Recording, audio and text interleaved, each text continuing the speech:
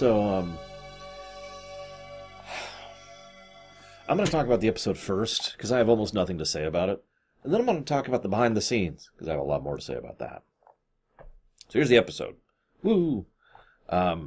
Suddenly Spot is a she. This is the first time that's established, and will actually become a plot point later on, believe it or not. No, seriously. If you'll remember, the line is, "I will feed him." That wasn't even that long ago. So, anyways, there's actually a fan theory I've heard several times that Spot is just the name of each cat, and Data keeps making cats happen. I don't know where he's getting these cats from, but he just keeps getting new cats. And then something happens to them and he gets a new cat, so that's terrifying. Also, by the way, this entire teaser is all about Spot. In fact, the entire B plot is about Spot. And then the rivalry plot comes in, and then the B plot comes in, and then the rivalry plot comes in. It takes until about the 18-minute mark for the actual main plot of the episode to start. Now, everyone in the world has pointed this out, and I hate to dip into the behind-the-scenes early, but when they wrote this episode, it came up really short. Like, way shorter than they needed to. So they're like, okay, let's flesh out the Geordi rivalry stuff. Flesh out. No, we're still short. And they came up with the Spot stuff as filler, and that filled out the episode. But they decided to move all the Spot stuff to the beginning, so it's basically an episode about Spot that then suddenly turns into an episode about the environmental preachy message of stupid. So that's nice. I do like the idea of rivalry. It's a good concept. I firmly believe in the concept of friendly rivalry. I really do. I'm the kind of person who actually thinks that competition is a good thing, within reason, within limit. As long as you're not trying to, win at any cost and murder everyone in your path, then yeah, go for it. Compete. Absolutely. Right?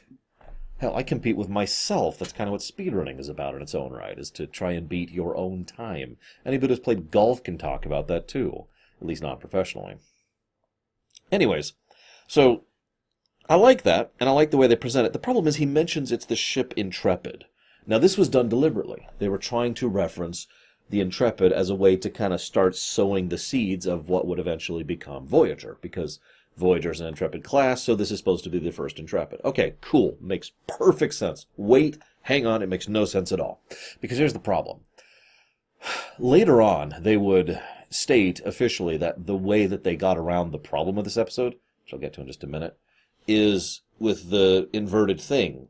In fact, the idea is that the Intrepid class was invented as a way to cope with the warp problem thing. But the Intrepid's already over there, and it's an active ship, and they've already got a rivalry. But carry the two. Yeah, no, none of this was planned out, and that's part of the problem. As I've said before, Season 7 was a mess because they had so much other things going on. So many other balls in the air at the same time. So I do sympathize, but you can tell none of this was thought out. Let me move forward. I don't want to get to the behind-the-scenes stuff yet. So, there are some nice edits I want to give credit to. I know that's a weird thing to mention, but there's several scenes with Data and Geordi just chatting. And it actually works for me. They go out of the way to kind of change the angle and change the camera and change things periodically to give it a sense of flow, rather than just two people chatting in a room. This episode was directed by Robert Letterman, who doesn't do a lot of directing. In fact, this is his second episode he's directed ever. The other one was Ybor. Now, I think I mentioned him back there, but just in case you don't know, this guy is one of the editors for Star Trek. He has edited a huge amount of episodes on all 4 main shows. So, from TNG onward, I mean. He's done a lot of work, and so this was him getting a chance to be back in the director's chair, and I think he does a good enough job with what he's handed, so, credit where credit is due. So then the plot starts. Yay! So these people disable the ship and then beam aboard. Can you imagine if they actually wanted to hurt the ship? Okay, beam aboard a bomb that's going to explode in 1 second right next to the warp core. There we go. That's one Galaxy-class ship taken out. Man, that was easy. Kind of pathetic, really. So, early on, the episode kind of does this thing where it's like, okay, it's the Ferengi because they were playing dead. Nope. They were actually just hit by the same disabling thing that hit the Fleming. Okay, sure. And then it's like, oh my god, it's these horribly evil terrorists. Nope. They're just crazy. They're environmental activists. Oh wait, one of them is a terrorist. Never mind. No, she is. She fits the definition. Think about it for a minute, but I'll get to that in a second. So, this is actually funny, because when they bring up the thing, they're like, oh yeah, we actually have looked at the research. Oh, you have? Well, what did you find? Not enough data, not enough anything. It's inconclusive. You've given us a hypothesis. And that's your problem. You're terribly wrong and horrible. We needed something to happen now. It would take a whole year to get an official response going. Yeah, because what you're alleging here is very serious and needs to be approached very seriously. You don't want someone to wander over and be like, no, you want a careful team of experts who have equipment and time specifically allocated to looking into this situation. So, this is part of my problem with this episode. I don't like this episode. If it's clear, this isn't Lamentation. This isn't anywhere near Lamentation status. But this is a bad episode. I'll talk more about that in a minute.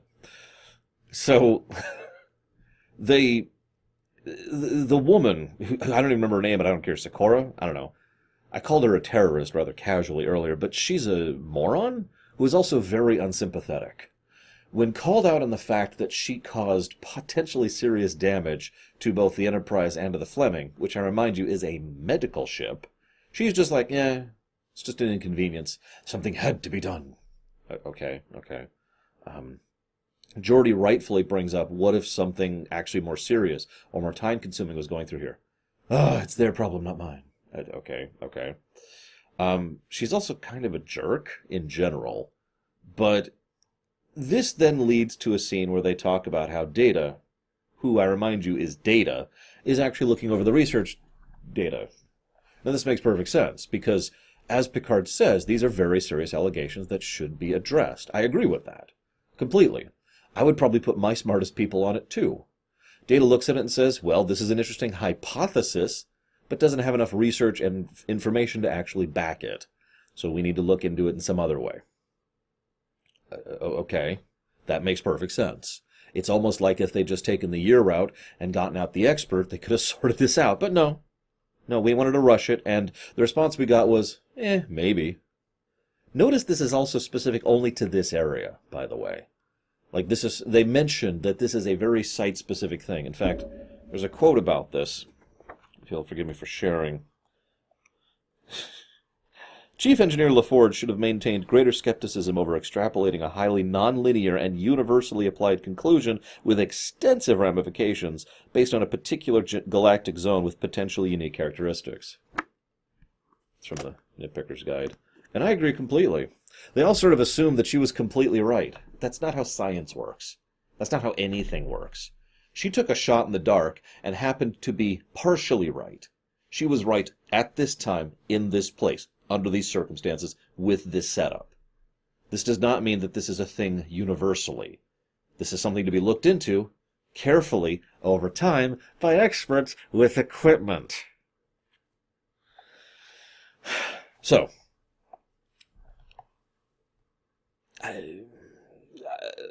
this is a good time to mention that their intended solution to this is to cut off all warp travel, all of it, within the area. Now, we don't have a real-life equivalent of this. Not really. There's nothing in real life that really equates to the removal of faster-than-light travel from a galactic civilization. There have been actually several science fiction works which have addressed this exact concept before. It is ludicrously damaging. There is no way for a galactic society to exist on any level without faster-than-light transport. We can't even get to a star that is like one hop away from us without faster-than-light travel, without taking literally years. That's kind of the problem. That's why FTL is such an ever-present thing in so many works of fiction. It's literally mandatory. So if you want to chop off all warp travel, that's insane. Now, if your government decides to do this, if your people decide to do this, that's something that can be considered. And they, Starfleet can try to set up a cordon. Don't use warp drive within this area, which is what they don't do, by the way. Instead, they decide to impose a warp speed limit of warp 5, unless in emergencies. Right. I'll get to that in a minute. Anyways, so this is their intended solution. Stop warp travel forever. That is basically permanent isolation.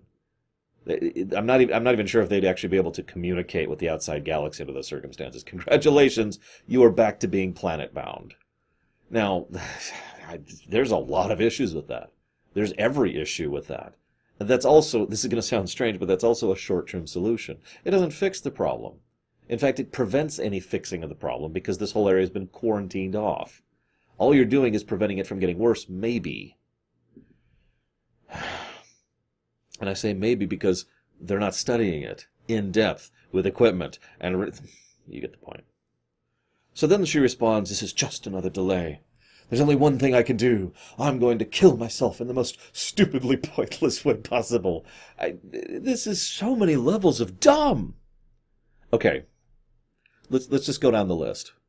So first, she kills herself, which is bad, but let's add a second layer to this. She's the foremost expert on this. So they just lost a life and an expert, all in one go. Good job. That's two things so far. The next and most obvious problem is she has just seriously endangered the lives of everyone on the Fleming and the Enterprise. In fact, that's the better part of the final act is, oh my God, we've got to save the Fleming. Can I just say that was astonishingly boring, by the way? I literally have no notes from that section because it was dull as dishwater. So, that's the third problem. The fourth problem is now she's pretty much guaranteed that whole warp cutoff thing is probably going to happen without anyone being ready for it or having even had a say in whether or not it's going to happen. Which brings me to point 5. They mentioned this is already having severe changes to the weather patterns and the world that she's from. She has just caused possibly permanent environmental damage to her home planet. When nobody was ready, before anybody was even possibly capable of dealing with this, and in a way that's going to affect however many millions or billions of people. Good job! Way to go! You idiot. This is why I call her a terrorist, by the way. What she does is horrible, and is basically the definition of terror. The intent by which to cause fear, terror, and pain, as well as death, to a civilian populace with the intent to alter political mindset or to push an agenda. Terrorism. So, yeah. Then there's a scene that's actually pretty cool. It's Geordi and Data talking, and as they're talking, we see two sides of this issue. First of all, Geordi feels bad about this because, as he himself mentions, he was just openly against her. Technology and warp engines in general have been his love for so long that he actually had a holographic program having a relationship with them. I'm sorry. I wasn't trying to turn that into a joke. It just kind of went that way. But seriously, this has been his passion for all his life, basically. So he took it personally. That makes sense. Let's say you really like carrots, okay? And let's say I just say, God, carrots are the worst. I can't imagine anyone actually liking that crap. It's your inclination to take that personally, isn't it? Even though I may not mean that personally, you will still probably take it personally because that's something you love and I have just passively insulted you, even unknowingly. Now, this is, in my opinion, one of those common arguments I hear on the internet, actually, which is why I use that example. But the idea of taking something like that and putting it personally, it's one of the reasons I try very, very hard to keep my own opinions to myself when I don't like something. Because I know how easy it is to take that personally when I don't mean it in such a way at all. That's why I have concepts like coffee and black licorice, because it helps to explain it in a more intellectual and calm manner rather than blah, which is admittedly my knee-jerk reaction to black licorice. Blah. But I know people like it. There's nothing wrong with people liking it. So, you can kind of see why Geordi would take it this way. But as Data points out, she was abrasive, rude, and she was no scientist. She was an extremist. What she did is not scientifically valid, because what she did was she tried one experiment under one condition, as I mentioned earlier, which doesn't actually prove anything. It's just another piece of information to the overall puzzle that the experts will inevitably have to look into.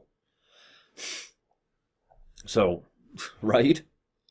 There's also, I don't know, it's a good conversation between the two of them, and it does help the episode. By the way, the episode, this is they mentioned the Fleming has biomimetic gel. I just wanted to mention that. This is when that was invented. It'll come up several times over in DS9. Probably most well known for In the Pale Moonlight, although I think Distant Voices is the other one where that comes up. So, that's kind of the episode. They go in, they save the people. Woo! The end. Okay, cool. I'm not even going to talk about how insane it is that they transport people off of the Fleming at what is effectively warp speed, excuse me. Now, I know what you're thinking. Laura, what do you mean? What's the range on the transporters? I'll go ahead and spare you. It's 40,000 meters. Or 40,000 kilometers, excuse me. Let me double check that, because I actually do have that written down here. Yep, 40,000 clicks. I was right. That's going to take 0.13 seconds for the Enterprise to travel through. At warp 1. That is a very fast beam cycle. But of course we know science fiction writers have no sense of scale. Let's talk about the behind the scenes. So, I'm going to go ahead and pull over this book. But I want to mention something first, okay? Every interview from every production member speaks of this episode as if it's Drac. Most of them say this is the worst episode in Season 7. Season 7 contains Genesis and Sub Rosa, along with other ones I could go into, like Journey's End.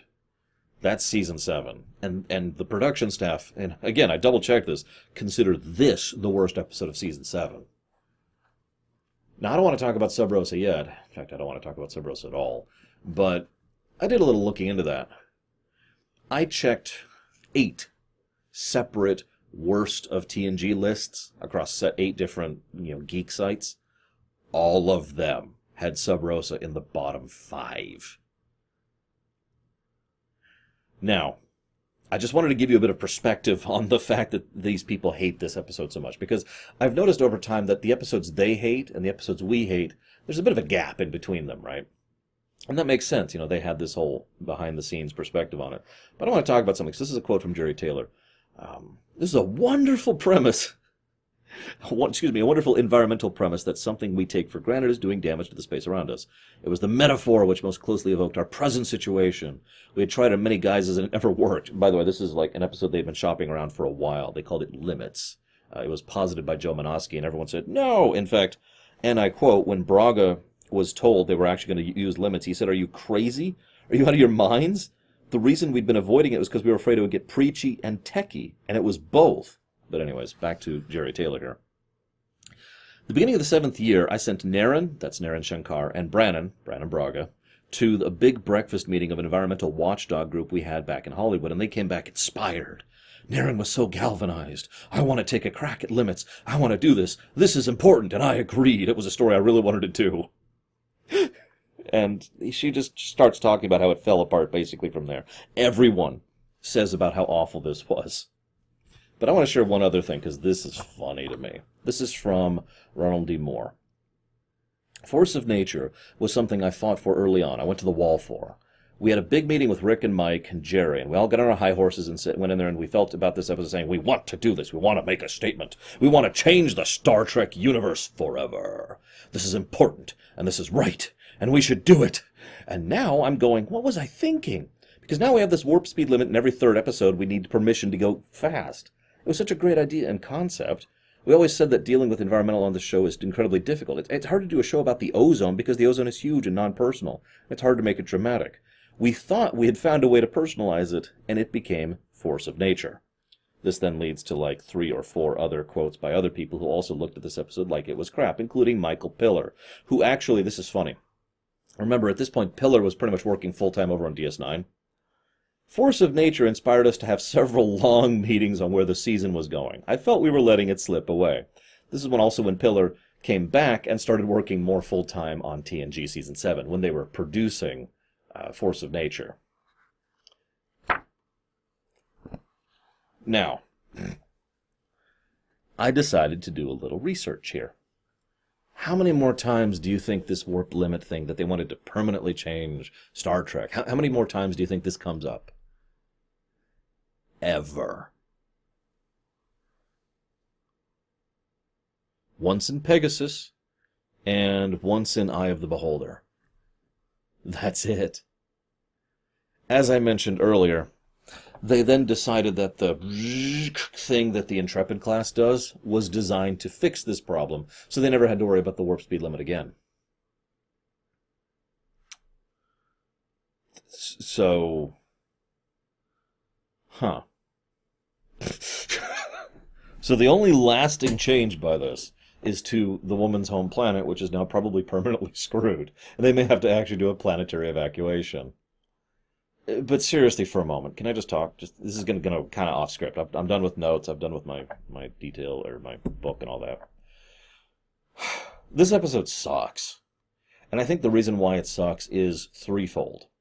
First, they have no idea what they're doing with it. They wanted to do an environmental message show. The problem is, well, let's be honest with ourselves. In my opinion, Star Trek is usually at its best when it's not trying to be preachy, but when it actually hits a point rather properly. DS9 has done this several times. Even TNG has done this several times. This is preachy, especially when they're like, oh, she was totally right all along. No, she wasn't. Thank God someone wrote words into Data's mouth to point out that no, she wasn't right. She got lucky. She gambled, and the long odds paid off. They wanted to do this thing properly, and she was impatient.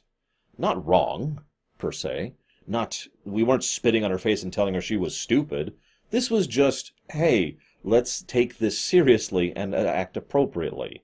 Picard gave his personal guarantee that he would push this right to the Council, and I guarantee they're going to listen to the captain of the flagship whose main mission is exploration. Especially if that person is Jean-Luc Picard, who has a hell of a political clout back home. They were taking this seriously. She's just an idiot. That's another problem here. So, it's too preachy. The main character, the woman, is a moron. Which, of course, leads to the obvious problem with the fact that this is kind of the equivalent of, to quote a friend of mine from all the way back in, like, 95 or whatever, this is kind of like trying to have Smokey the Bear show up and burn down forests to show how bad it is. Thanks, Smokey. I got the picture without the demonstration. I'm actually reminded of the episode Memorial over on Voyager. How will we know if it's bad to kill people if we don't see it? Gee, maybe we can just know, without having to ever done it, that it's bad to kill people. I've never killed anyone in my life that you know of. And, I'm sorry, I'm joking. I haven't. I have never killed anyone in my life, and God willing, I never will. And I don't need someone to come up and tell me, hey, murder's bad. Really? No frickin' duh. The final reason that this episode really just fails and is stupid is it has no consequence. Now, this is actually tied into... If you notice, there's actually a loop here. They didn't think it out, which leads to a poor villain and bad execution, which leads to lack of consequences, which is because of not being thought out. All three of these points are really tied into each other. They wanted to do a permanent status quo change. Yes, absolutely. I am hugely in favor of massive status quo changes. I always have been. I always will be. However, if you're going to do a massive status quo change, you need to think carefully and approach it with experts, with the time and equipment, and you get the analogy. It's not something that you just go out and blow up on. It's something you have to think about carefully, approach carefully, and map out how it's going to affect things going forward. And you have to decide, are you willing to live with the consequences of this? It's very possible as a writer. Several writers have basically hampered their own storytelling and been like, whoops, and just kind of undone it, which is what they do here. 2 episodes, it's referenced. And then there's a vague mention of the fact that they solved the warp problem, and then it's never brought up ever again. Because they were just like, yeah, that was a mistake, under the rug, under the rug.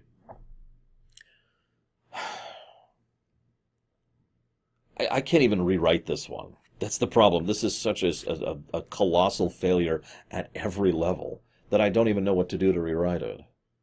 I thought about maybe just ejecting the thread of the week, but that's always my suggestion. I'm tired of saying it.